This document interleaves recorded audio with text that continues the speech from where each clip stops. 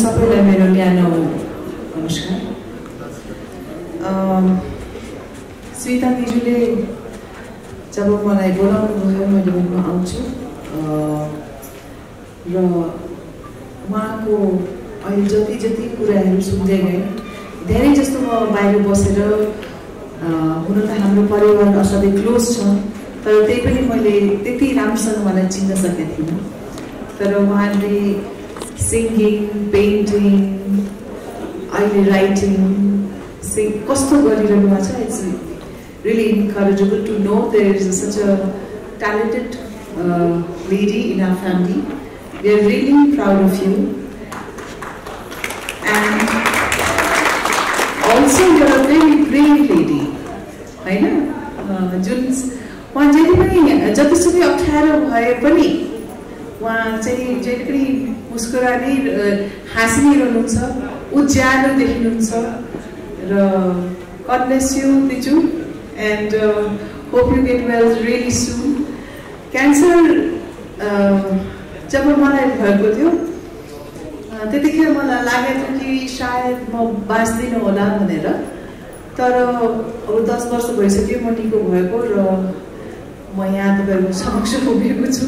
त्यसैले लाग्छ कि अहिले चाहिँ नि धेरै मेडिकल साइन्सले एडभान्स गरेर क्यान्सरको ट्रिटमेन्ट्सहरू अवेलेबल छ र लङ पिरियडसम्म चाहिँ cancer either it's curable or it's treatable भन्छन्। त्यसैले त्यस्तो डराउनु पर्ने स्थिति छैन। आई मिन इट्स डरलाग्दो रोग त हुँदै हो तर त्यही पनि medical science is right behind and is doing it's best भन्ने मलाई लाग्छ। किनभने मेरो परिवारमा पनि धेरैजना मेरो फुपूहरूलाई पनि क्यान्सर भएको हो र ट्रिटमेन्ट जुन 20 वर्ष अगाडि थियो त्यस्तो अहिले स्थिति छैन। अहिले धेरै राम्रो स्थिति छ र धेरै म क्यान्सर सर्भाइभर्सहरूलाई भेटिरहेको छु and they all are doing really well and they are doing fine. म यो सानो कुरा चाहिँ अहिले म मौका पाएको बेला भनिहाल्छु अलिकति। I think couple of days पछि WHO ले चाहिँ एउटा कार्यक्रम गर्नेवाला छ जसमा चाहिँ नन कम्युनिकेबल डिजिजको बारेमा कुरा हुन्छ। नन कम्युनिकेबल डिजिज भनेको नै के हुन्छ भने त्यसमा हार्ट क्यान्सर लङ्सहरूको आउने कुरा हो र मैले बिरामी परेपछि धेरै कुराहरू स्वास्थ्यको बारेमा धेरै बुझेँ।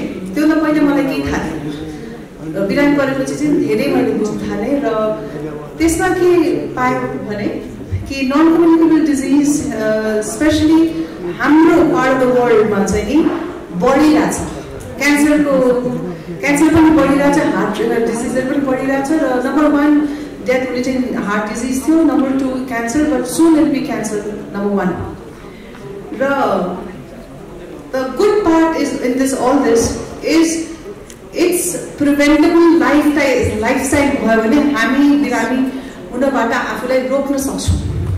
प्रिभेन्टेबल लाइफस्टाइल भनेको चाहिँ नि एउटा आफ्नो लाइफस्टाइल आफ्नो जीवनशैलीलाई राम्रो राख्नु जसमा खानेकुरामा आफ्नो आहारमा अर्ग्यानिक खाना र पौष्टिक खानातिर ध्यान दिनु पर्यो। धेरै मोटो हुनु भएन, धेरै अल्छी लागेर बस्नु हुँदैन, एक्टिभ हुनुपर्छ, फिजिकली एक्टिभ एक्सर्साइज गर्नु भन्छन्, 8-9 घण्टा सुत्नुपर्छ, बडीलाई रेस्ट पनि दिनु भन्छन्। सो बेसिकली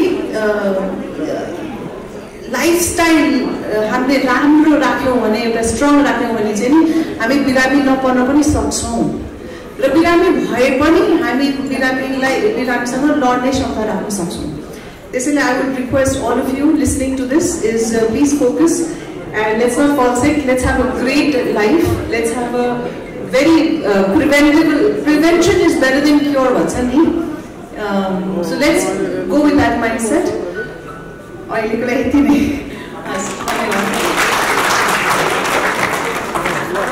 तपाईले जाने निष्ठुरी मायालु स्वर शब्द सङ्गीत स्मिता घिमिरे उहाँकै स्वर शब्द सङ्गीतमा यो भिडियो हेरिसके पछाडि तपाईँले पछाडिपट्टि आउनु छैन। अब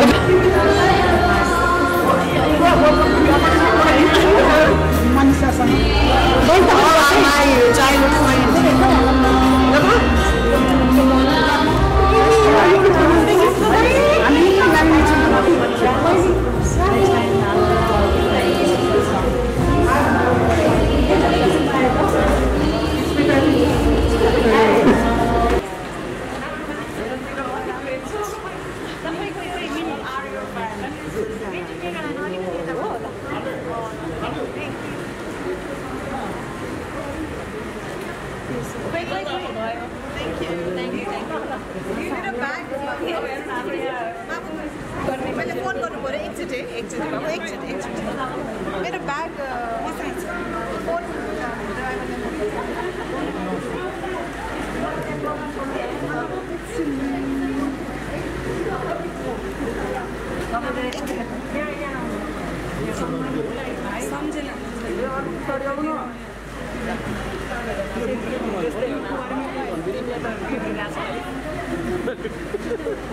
All are your friends?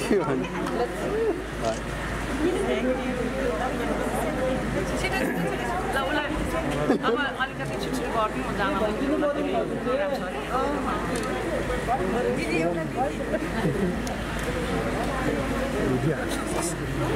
दिदीसँग मेरो एउटा है म आफ्नो फोटो एक मिनट एकछिन है सबै पछाडि गएर के बोल्नु पछाडि गएर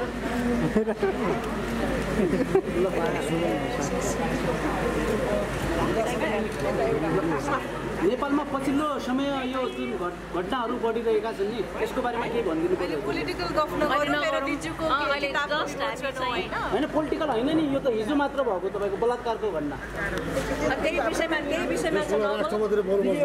नोभल छ है मनोरञ्जनको खबर मनोरञ्जन सम्बन्धी बोल्नुहुन्छ कि हजुर म्याम बुक चाहिँ कतिचोटि पढ्नुभयो हजुरलाई कस्तो लाग्यो? मैले पढ्न पाएको छैन तर अब पढ्छु म मैले पढ्न पाएको छैन अलिकति त बोलिदिनु पर्यो अनि उहाँ क्यान्सरसँग लडिरहनु भएको छ र हामी सबले उहाँलाई माया गरेर राम्रो साहस उहाँलाई हुन त साहसको कुनै कमी छैन उहाँ एकदम साहसली आइमा हुनुहुन्छ so विशिङ her all the best धन्यवाद 2 मिनटको त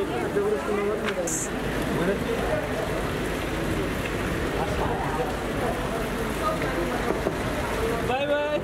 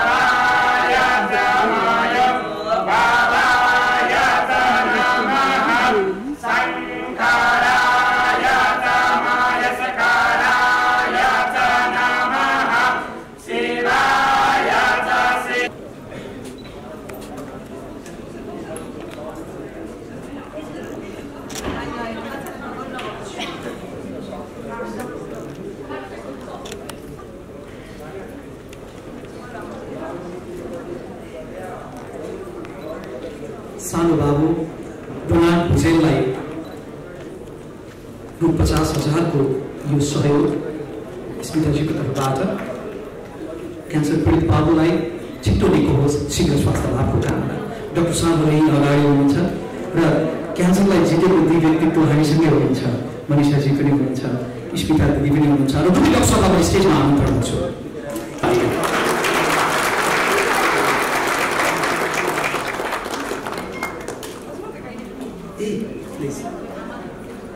आमा हजुर डक्टर सिलु